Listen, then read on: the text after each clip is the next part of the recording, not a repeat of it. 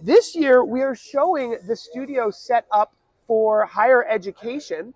And you'll see here, we are showing multiple different studios. So we have North Campus, we have an athletics department, a South Campus.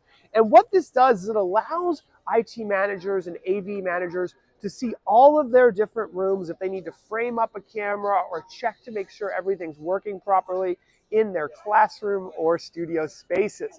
Let's be honest, classrooms or studios these days, we've got cameras, audio, everything needed to have a high quality video production. Now, another thing we're showing here is an improved monitoring dashboard here, giving us the ability to update the drivers, manage the video coming in, the computer, and all of our recordings remotely. You can see here that this studio is actually on the other side of the world because we're in cloud mode, but there's also a local mode that will work in the local area network as well. Now, another thing we're showing is the PTZOptics Hive controller here.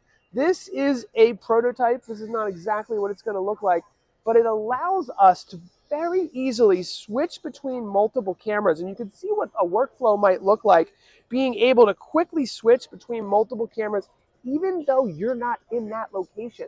So the world of remote production is going to open up so many opportunities for remote management of classrooms, studios, and production spaces, which will reduce costs for many different audiovisual deployments. And if you have any questions, let us know in the comments below.